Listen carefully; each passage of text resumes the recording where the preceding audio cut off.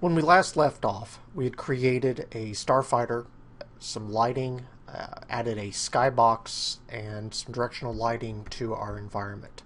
Now we're going to go in and we're going to add some items into space so that it makes more sense as we're moving around and we can see things more easily inside that environment.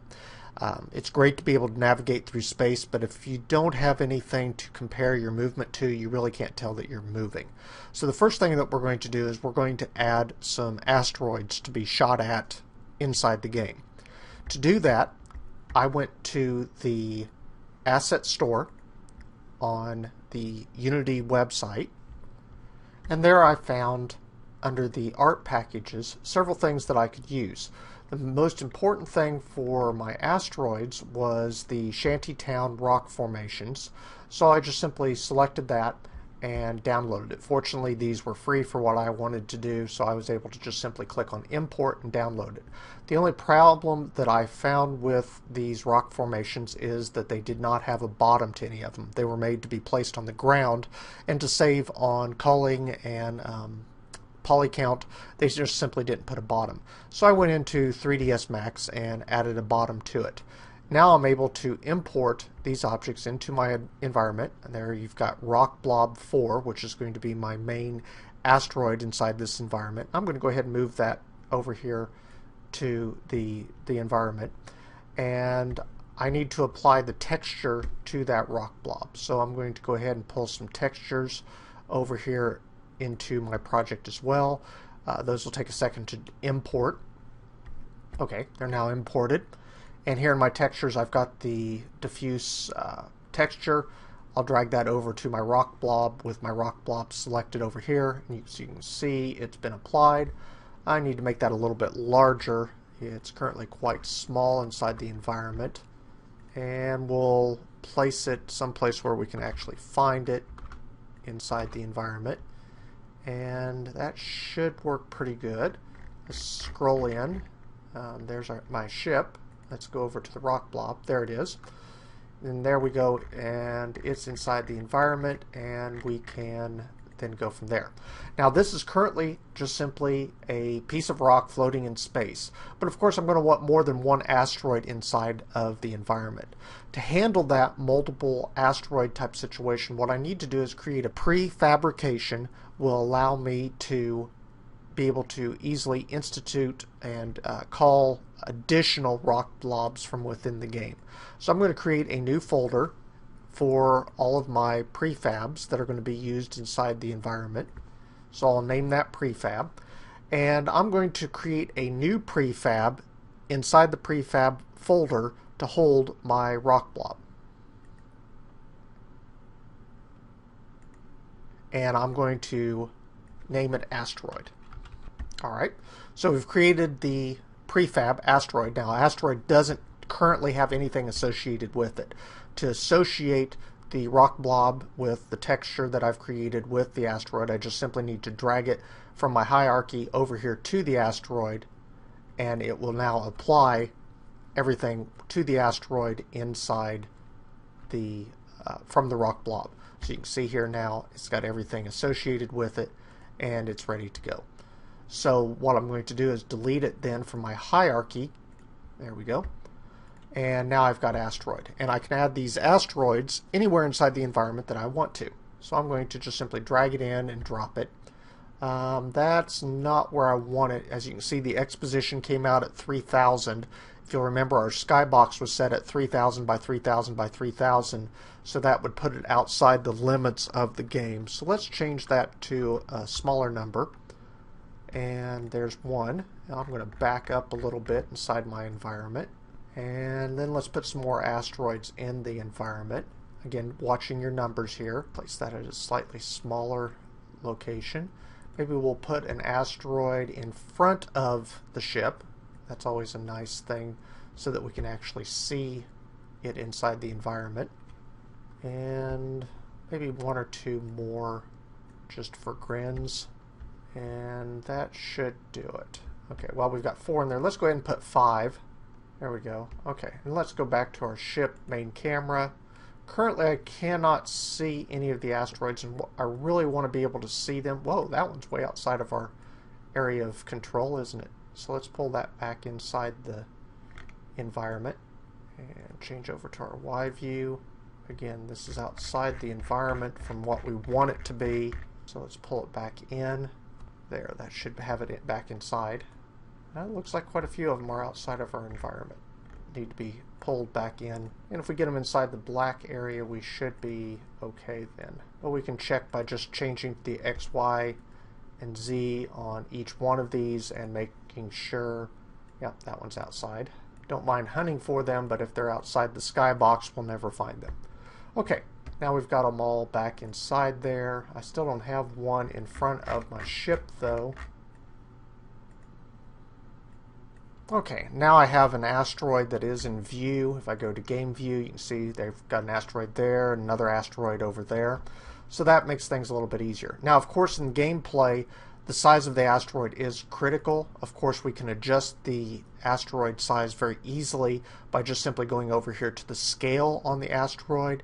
And currently I've got the scale set at 1. If I wanted to make all the asteroids a little bit larger, I could do that very easily by just simply adding a little value to it. Now they're all 1.5, so about 1.5 meters across. Of course, we can make them even larger if we wanted to. And this does affect all the asteroids when I change the asteroid prefab so that they're all affected all at once, which makes it real nice. That also makes it very easy if I want to add an animation to it, or if I want to cause all of them to be affected by one piece of script. That makes it very easy to apply to all of them. Next thing we need to do is add some bullets to our game so that we're able to affect everything at once, or to be able to shoot at our asteroids. The next thing we need to do is add some bullets to our starship so that we're able to fire. This is going to be done very simple in this particular environment. All I'm going to do is go to the Create, go to Sphere, and there you can see I've created a simple sphere. I'm going to go in and rename this as Bullet. And again, Bullet will become a prefab, but we need to go ahead and get it created first. Let's create a material for the bullet. So I'll click on New Material and it's going to be the material for bullet. So I'm going to name it M Bullet and place it in the materials folder so that it's easy to locate later should I need to. There's M Bullet. And let's just go ahead and, for right now, set a color to bullet. I'll make it a reddish, a dark red bullet that can fire through the space. And then we're just simply going to apply that material for bullet onto bullet, and as you can now see when I select bullet, it is now showing as that shade of color. So again, I'll go back to my prefab folder, click on Create, Prefab, rename this as Bullet, and I'm going to go ahead and add the extension prefab to it just so that I have very clear in my mind that this is a prefabrication. Then I can drag the bullet over to the bullet prefab and everything shows inside that environment. You might want to adjust, let's go to the bullet itself. I did set the scale, or I haven't adjusted the scale of the bullet yet in my bullet prefab, so I may need to do that. Let's jump back to the scene. Yes, you can see that my bullet is currently much larger than my ship. So let's drop that down to say 0.3. Still a little bit larger than what I'd like it to be. So let's drop it down again, maybe 0.1. That's a little better. Still probably a little larger, but I'm using this as a temporary holding for my environment, so it shouldn't be a problem. Drag our bullet back onto the bullet prefab, and there we've got all the changes that we made to the bullet in the prefab. I can now remove the bullet from my environment, so we'll go ahead and delete it. We need to go through and do a few things to the items in our environment. First of all, the asteroid that we created needs to have the ability to be interacted with by physics in the environment. So what we need to do is add physics to the asteroid, and that's to make it a rigid body so that it's impacted by the environment. So Component, Physics, Rigid Body with asteroid selected. You can see it adds rigid body to the asteroid. We need to turn off gravity since we're in space, we're not really worried about gravity. We need to turn on is kinematic.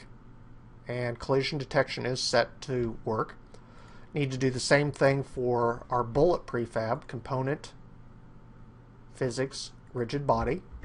And again, turn off gravity, turn on is kinematic. So Starfighter selected. We're going to turn it into a rigid body as well. So rigid body. Again, turning off gravity, turning on is kinematic so that it can properly be interacted with. Okay, so we've got everything turned into something that can be interacted with by the environment, and we're able to see everything. When we go to our camera view, we can see some asteroids in that environment. So the final step is going to be to add the ability to shoot and move inside the environment. We've now got all the elements physically in the space. Now we need to make them all interactive and make the game playable. But before we do that, let's do one last thing. I want to go ahead and publish what we've got to the Android phone that I've got. I've got a Google Nexus 1 here, and I want to go ahead and publish everything that I've created to the phone and just simply do a spot check with what's happening with the environment. To do that, I'm going to go to File, Build Settings, and as I mentioned before, we needed to go ahead and get some things configured for the environment before we can actually publish them. One thing that I want to do is add a splash screen. So I've created a splash screen in my environment, and I'm going to just simply drop that into the materials here real quickly. It's just a simple thing created with Photoshop as a splash screen so that people will know, here's Space Shooter. The object of the game is shooting asteroids as we zip through space. So we'll go back to the File, Build Settings. Android is selected, and I'm going to go to Player Settings. Let's set the resolution and presentation is already set to landscape. The splash image is going to be my image my space shooter. So I'll drag that over there. Now that'll automatically pop up onto my device. Other settings, you do need to go ahead and set a bundle identifier. Now the bundle identifier, if you've programmed in Java any length of time, you'll be used to this. It's just simply the reverse URL for your website. So you would put com.yourwebsite.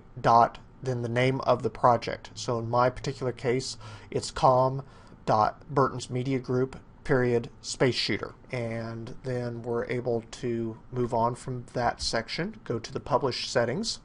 You do need to set up a keystroke. So I'm going to tell it to create a new keystroke for this, give it a password for it to work with. You don't have to worry about a key or a marketing license at this point because this is just simply a debug of it, and we're just simply going to test it on the phone.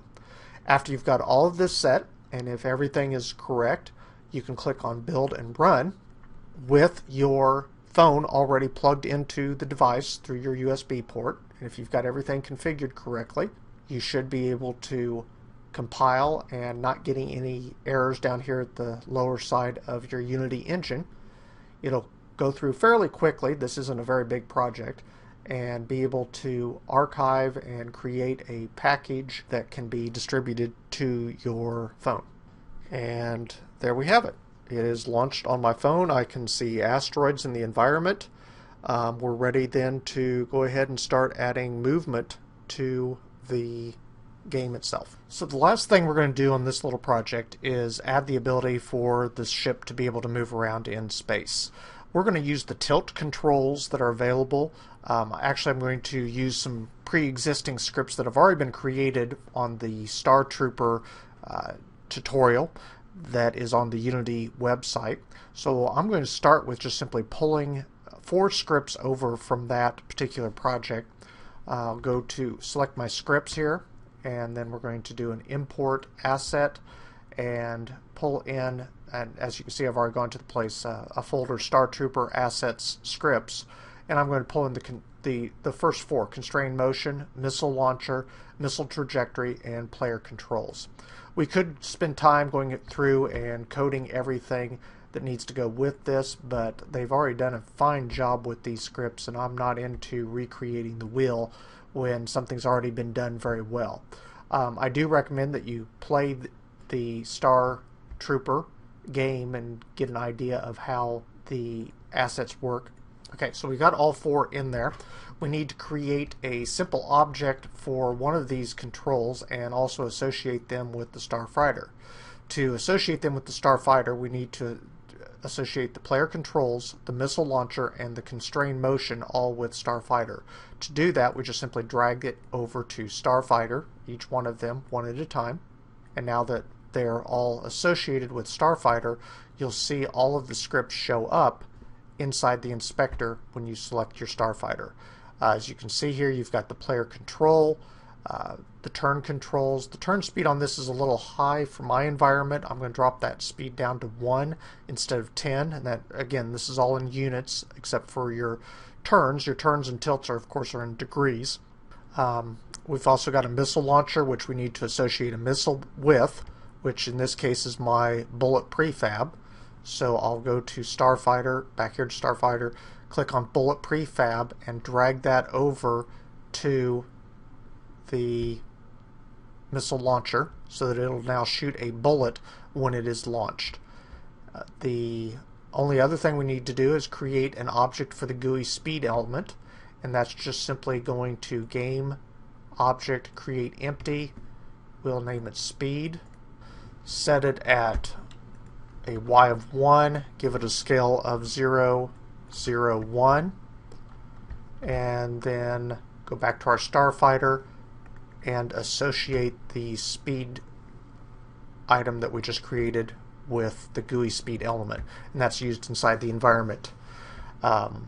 We should be just about ready. The only thing that we haven't yet added to this is an explosion effect, and when we have a collision with an asteroid, but with just what we've created here, we are able to export to the phone and be able to see everything as it runs inside the environment. So we're going to do that first to make sure all of this works correctly. And just go back to our build settings, or you can just simply click build and run. Now as soon as this is done building, I'll be able to pull it up on my phone and show that through the screen view as well.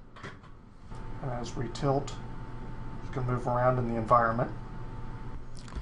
Well, I wasn't completely happy with how that appeared inside the environment. It really didn't give me enough reference space. So what I'm going to do is go to the main camera. I'm going to scooch that back a little bit so that I can see the spaceship in front of me. And that'll give me a little bit more perspective inside the environment. I'm also going to go to the starfighter itself and shrink it down in size so it doesn't take up so much of the screen.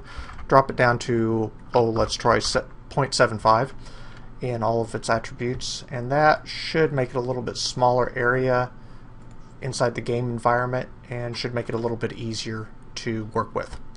Okay, I'm going to publish this and then we'll go from there. Well, hopefully you found this tutorial very useful, and we'll be producing more videos on how to develop with Unity in the near future.